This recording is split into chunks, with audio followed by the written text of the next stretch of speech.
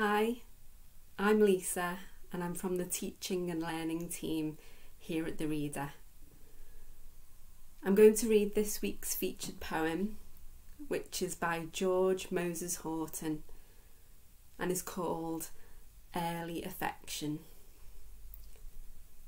This poem is from the Reader bookshelf and it's in the Vintage Book of African American Poetry. I hope you enjoy it. I love thee from the earliest dawn, when first I saw thy beauty's ray, and will until life's eve comes on, and beauty's blossom fades away. And when all things go well with thee, with smiles and tears remember me. I love thee when thy morn is past, and wheedling gallantry is o'er, when youth is lost in age's blast, and beauty can ascend no more.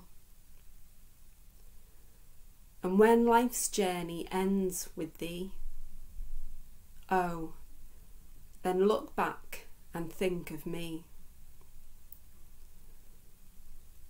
I love thee with a smile or frown, mid sorrow's gloom or pleasure's light.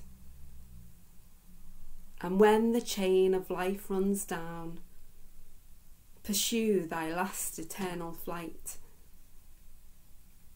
When thou hast spread thy wing to flee, still, still, a moment wait for me. I love thee for those sparkling eyes, to which my fondness was betrayed, bearing the tincture of the skies, to glow when other beauties fade. And when they sink too low to see, reflect an azure beam on me.